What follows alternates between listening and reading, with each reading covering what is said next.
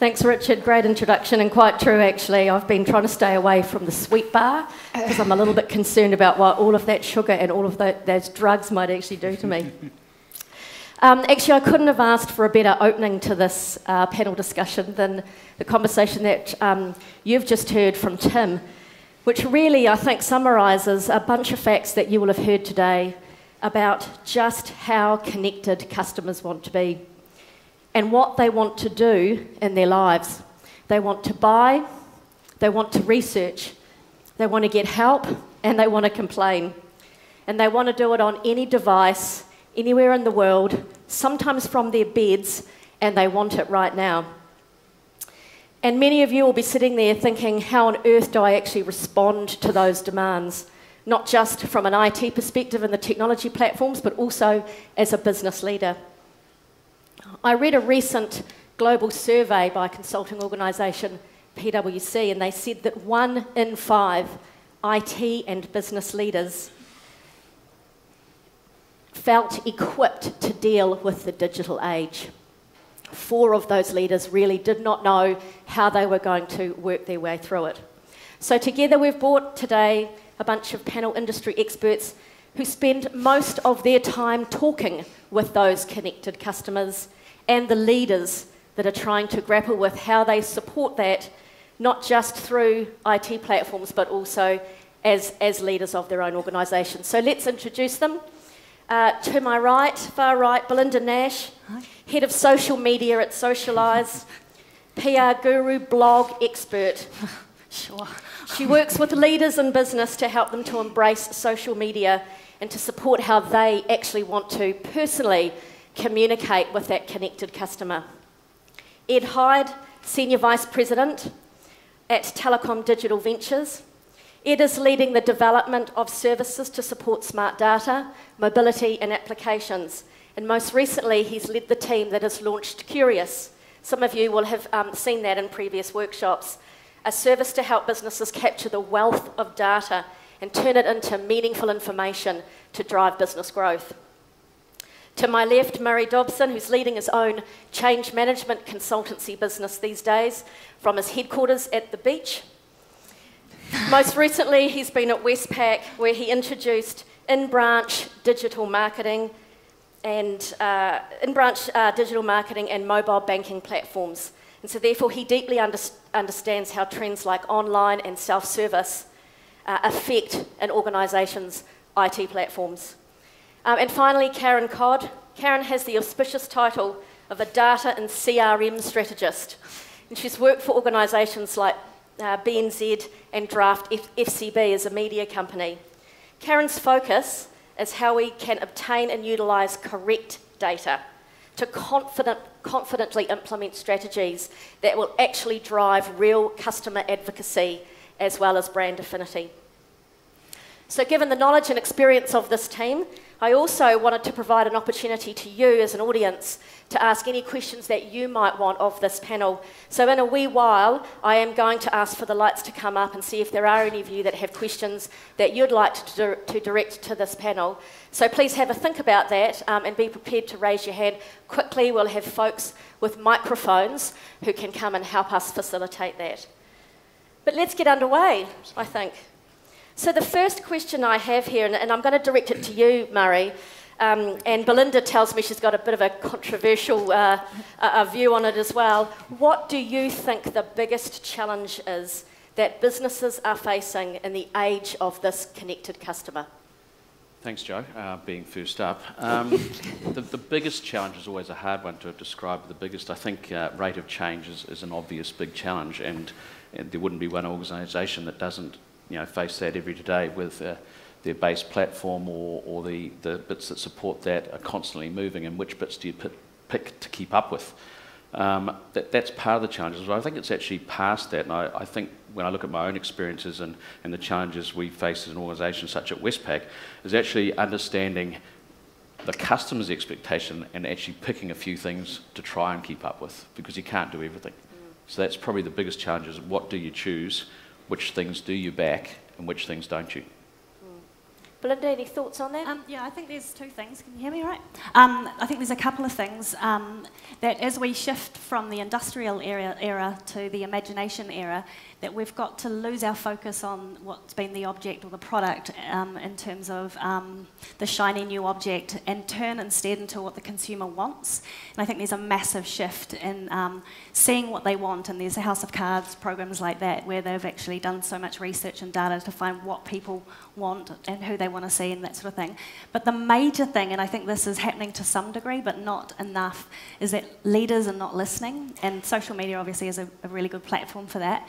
And there are some really strong leaders in New Zealand who are listening in social media and are listening on email, and that's Rod Jury from Xero, Chris Quinn from Telecom, Leanne Graham from GeoOp, and Jacinda Ardern from the Labour Party listens. She gets all her tweets to her phone. So there's got to be a lot more listening as opposed to throwing something out and getting people to buy it. Mm. Anyone else got any thoughts or observations on, you know, the biggest challenge that a business is facing here? Actually, yeah, I think a lot of businesses don't have what-if strategies. For instance, my ISP provider last night had a DEFCON 5 scenario where basically they had outages everywhere. Not Telecom or Gen-i, I like to say. However, I spent an hour and a half on the phone just waiting for a customer service person to answer that call. Through that time, I cycled through 1.5 times through the city, the same city they've had for 7.5 years, to the point where I actually hung up.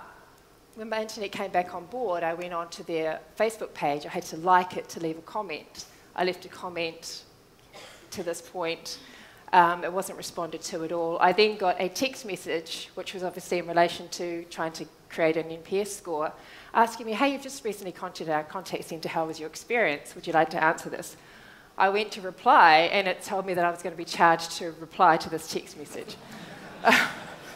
At which point I think I'm going to switch to Telecom. But what I did this morning is I went back onto the Facebook page, and all the customer comments, and there are many, were still sitting there, but they had been put into a little box down the side, and none of them had been responded to. So I have to say, you know, you've got to have what-if scenarios. Okay, you've got your normal business hours, but what if something happens outside those normal business hours? What's your scenario? Someone's got to be prepared to push the big red button. DEFCON 5's happened. We need to call in extra resource and actually answer our customers, because that's not a connected customer. That's a completely disconnected customer experience right there. So that's my 2 cents worth. Mm. Thanks very much. Yeah. All of that to me just you know, sounds like massive amounts of opportunity, obviously, but also, you know, there's an IT department sitting behind that trying to respond, you know, to all of those experiences, and they need to do it quickly, and they want to be innovative, but they also don't want to have complete failure as well. So, Ed, are there any experiences you could share with us about how to balance that mix of, you know, doing it fast, being innovative, but not completely dropping the ball in a response? Absolutely. So, you know, the 8 months that we've been working at Digital Ventures has been a real eye-opener and a big sort of learning curve. And we took a pretty bold move to actually set up a new business unit outside of telecom or adjacent to telecom to really innovate and look at new businesses. And if you know, we adopt a lean canvas approach to testing business concepts, which is effectively you can test a business concept and get into customer testing within about an hour or two, to really sort of test whether you actually got something that has any value and any sort of relevance, and then from there actually adopt sort of prototype and agile methodologies that very quickly allow you to sort of evolve what you're working on and continue to test and pivot. Persevere or shut down. If I think about what we've learned over the last 7 or 8 months, and we are still learning, we're still not killing enough. So that, you know, takes a degree of sort of braveness to actually execute that. But if I also think about what we're spending now on to get to a particular stage in the process, we are doing it at maybe a half or a third of the cost that we were 8 months ago, and we are improving each time. So if I think about how long it took us to, how long and how much it cost us to get Skinny to market, and then how long it took us to get Big Pipe, the new broadband service, to market, and the cost, it was about half. And we know we could do better again and do better again. And actually, when you start to improve those processes, all of a sudden, actually, you can afford to pivot and shut down because you haven't spent 2 or 3 years and $50 million or whatever it may be, and you've got a completely vested interest in getting that across the line because actually you really feel you can't turn it off and start again. So I think it's a mindset, it's a process, it's a bit like a muscle that you have to sort of learn and sort of develop. It's a number of different things at the same time. So fundamentally, you're trying to deliver cost-effective services to market fast. Absolutely. Yeah. What's the role of the marketing team in that? Marketing and IT, friends or foes, deep buddies. Give us a bit of a sense of that. Any one of you actually feels like.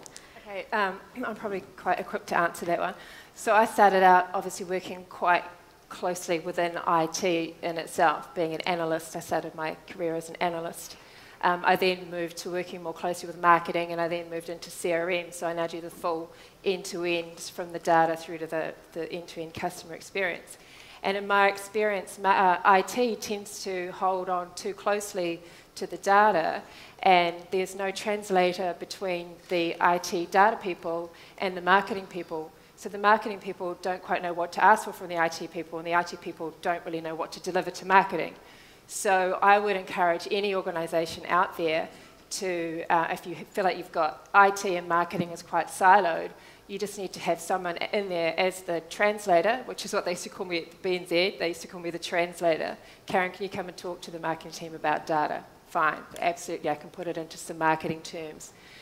You'll actually get better results, you'll get better campaigns because you'll actually get the accurate data coming out of the IT team. Can I just address something that also Geraldine, whoever was here this morning to hear Geraldine, that was brilliant, right? Yeah. Right, okay, she basically said everything I was going to say, so I have to have words with her later. But she touched on the fact we always talk about big data, and that scares a lot of people. She touched on the fact of talking about little data, and the analogy that I always use when I talk about that is if you can imagine, and I think we've all seen this on a TV show or whatever, there's a pea processing factory where people are standing there and they're picking out the wrong peas, so the wrong peas don't get put into the package. Okay, reverse that. You've got big data. You want people there who are picking out the right bits of information to put into your marketing data mart to ensure that you're delivering the right data that are going to get the best results for your campaigns for your customers. So that's just turning it on its head. Maybe take the big data stuff. We know there's all this data out there. We just need to get the right people in to understand what's the right data to pick out and put in the package, if that makes sense. Joe, going back to your original question around marketing and IT teams, I mean, marketing dress different, they look different, they think different, and they go to different bars, etc. And the IT team, to be fair, they're pretty different as well. They dress different, think different, act different, speak different. So I think it's really important for organisations, I haven't seen many that do it well, to have some sort of interface. Because one without the other doesn't work. You need both clearly, and I think it's upon organisations to look for those that are in between a bit, a bit more that way, a bit more left maybe, and a bit more right, to sort of enable those and pick those people that are ambassadors within teams to engage better, because you still need the detail, real detail, geeky sort of getting through the nuts and bolts, cross every T, dot every I. But you also need the guy that dresses a bit flash, gets up there and can sell a story. So I think it's that piece to get success in that space. And enlarge the organisation, I guess the risk is how organisations can tend to be more siloed, and bridging those gaps is absolutely critical for getting the end customer in the space. Can I just throw something in there? I think that the challenge with that I've observed with marketing teams, and I've worked in quite largish organisations, but seeing the marketing team, which I'm always been peripheral to because I've sort of been PR, social media, and the ICT team, and there was a lot of focus within ICT on detail, and that's what I've always found is a lot of detail focus, a lot of not short-term thinking, but quite different goals to marketing, who have quite sort of visionary goals. But I think the problem comes as the goals aren't the same, and I feel like there needs to be, and I think we'll talk about this later, about leadership, and that all the goals need to align, and then everyone can see the same picture. But I've always seen marketing people with a whole other goal, and it comes back to that shiny new thing as well, because if they're both best friends, which they should be, then you're not focused on the shiny thing, you're focused on the customer and the customer journey and what they need. So that's what I think. You talked about leadership, Belinda, and I guess a kind of nice segue to the role of the CEO in working with this connected customer. The leader, the person that speaks it all, and a bystander watching what's happening. Ed, your thoughts? You're in it right now. Look, easy question. At a high level, absolutely leader. When it comes to actually driving a greater focus on the customer. The world is changing. Massively. The relationships with customers are at so many different levels. So it's not just for a telco, a broadband connection or a mobile connection, it's now all of the applications and services the customer is using. And you as a business have very little control over what they are. So today we have the likes of Facebook, very popular, and WhatsApp, but actually if you talk to people who are under 18, actually that's already changing. It's already moving, whether we like it or not, or Whisper or some of the other services. And I think the role of the leader is actually you have to acknowledge that it's changing, and you have to have a strategy that not only copes and caters for today and for the next year, but also actually acknowledges that you need to build agility into the business that you're running and you're leading. Otherwise, you're going to get caught. You're going to get overtaken. With lighter weight, more agile businesses that can just move more quickly than you. Thanks, Ed. At this point, I'd like to ask if there's anyone in the audience who would want to take the opportunity to direct a question straight to one of the panel members. I can see about the first 7 rows. Down in the front, right here, actually. Thank you. Yes, my name is Arjan Noordhoek. I'm hearing you talking about bridge functions between the silos, but for me, what's the role of product ownership?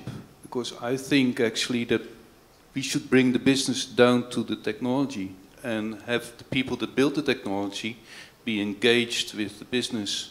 So how do you approach to bring the product ownership and marketing aspects to the work floor? You want to take that, Ed? I'm happy to have Yep. the first go. So I'm a product manager by background, so I completely agree. I think for me, that doing a good job in that role has actually meant that you need to be the bridge between the customer and the marketing teams and the technology teams in the art of the possible, and actually working out whether you've got something there that you can you've got a customer need and a customer desire, and you've got the ability to deliver that in an economic way. And so from my perspective, actually, there is a huge product management need and requirement in any business. I still think if you really want to support an organisation, yes, there's a piece where you bring the technology in to support that, but you can't just look at the technology. You need to look at what that particular organisation's outputs are, what their products are, what their customer engagements are, and actually learn them. Roll up your sleeves and actually understand their day-to-day issues and see where a company such as Gen-i can help support that. And I think that's the bit that is often missed. We put our technology cap on and we're experts at that, but we're not necessarily an expert at, say, banking or postal or whatever other industry we're supporting. And the reality is they don't necessarily care about the technology piece, but they want that to help them on their journey. And it's understanding, rolling up your sleeves, and I think getting inside the business and actually looking at the day-to-day issues they face, like the example we heard from Cameron before, bad customer experience, understanding those that happen on a daily basis and seeing where you as a supporter can make a difference in that space. Also, can I just add one thing to that? It's one thing to understand the technology or the product and how that fits within the business, But if you don't understand the data that's collected and therefore analysed that can come out of that, there's a disconnect there. So technology, it's just technology, but you've got to put data into it. And the data you put into it's obviously got to be accurate, because bad data in, bad data out. I mean, that's just the way it goes. So that's the kind of, the data for me is always the joining piece between everything. And can I just add to that in terms of the data, is I think the challenges in the business is not so much the silos, is that there's no listening to the silos and there's no space for people to listen to the silos. And I think that actually the annoying, scratchy, was it the whistling wheel, with the squeaky wheel, needs to, you need to listen to them and find out if what they're saying is worthwhile, because I know when I work at social media, I'm at the coalface, I'm with the customers, talking to the customers, solving problems, helping them along, or just sort of putting out the fires and just sort of keeping them reasonably calm. But then if no one's listening to me back in the organisation, then I'm just a false front. I'm not the real picture of the story. And so unless there's a channel for me to feed it back and go straight to them and to actually get a response that's respectful and saying, this is what the customer's telling me, and they're like, oh, but this is what the customer's telling me. So I think that the listening is the problem, and it has been in every organisation I've been in, except for the one now. Yay. Actually, that's exactly right. What this should say is a connected customer / business. Because if you don't have a connected business, if you're not integrated and collaborative, it's not going to flow through to your customer anyway. So it's very well said. Great. Another question out there?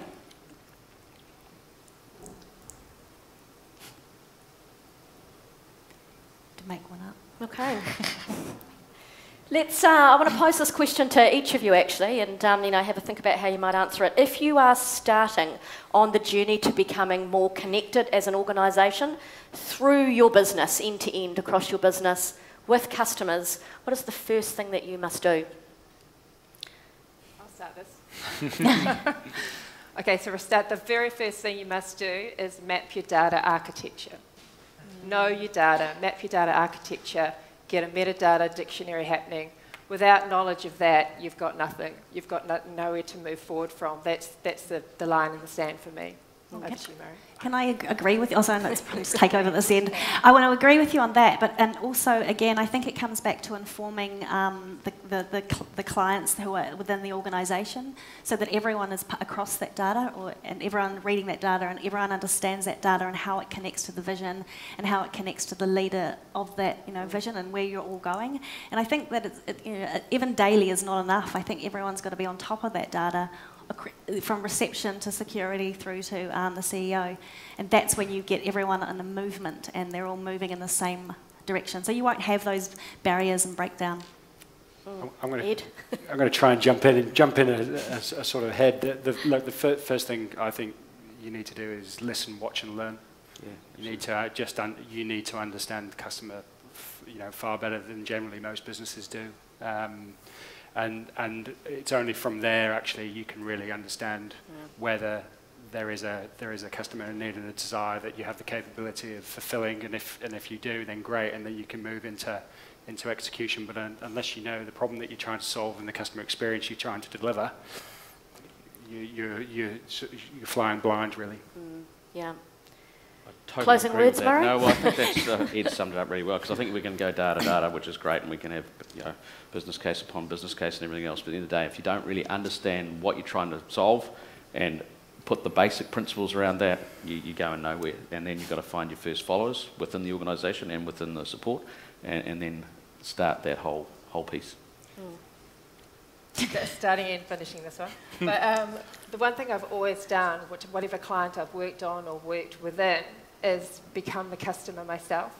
So actually become the customer. So whether you're the CEO or the CFO or the CIO, or you work in marketing or you're a receptionist, become the customer of your own business to actually understand what they go through and what their pain points are. It's the best way ever. Great. Well, thank you guys. Some absolutely fantastic gems of information from your own experience, as customers.